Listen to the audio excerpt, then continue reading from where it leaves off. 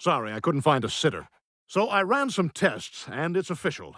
You all have the flu. But luckily, you got here in time. Doc, this is very important. How long before she can make dinner again? I only know how to make eggs. Oh, don't worry. Everyone should make a full recovery in a couple of days. Okay, good. I can egg my way through that. I actually wanted to talk to you, Peter.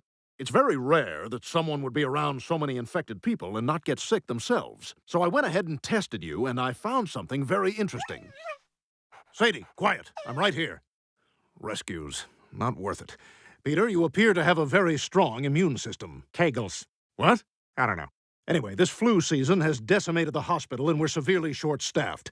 How would you like to be a male nurse? Do I get to wear those green pajama clothes all day? Yes. I'll do it! Wow, I've never helped anyone before.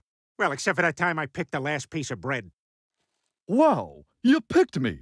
I've been skipped and flipped and reached over so many times, I wasn't sure I'd ever get out. So what are you gonna put on me? Jelly? Cream cheese? Maybe some nut butters? Actually, I'm just using you to squish a spider. Aw. Yuck, yuck, yuck, yuck.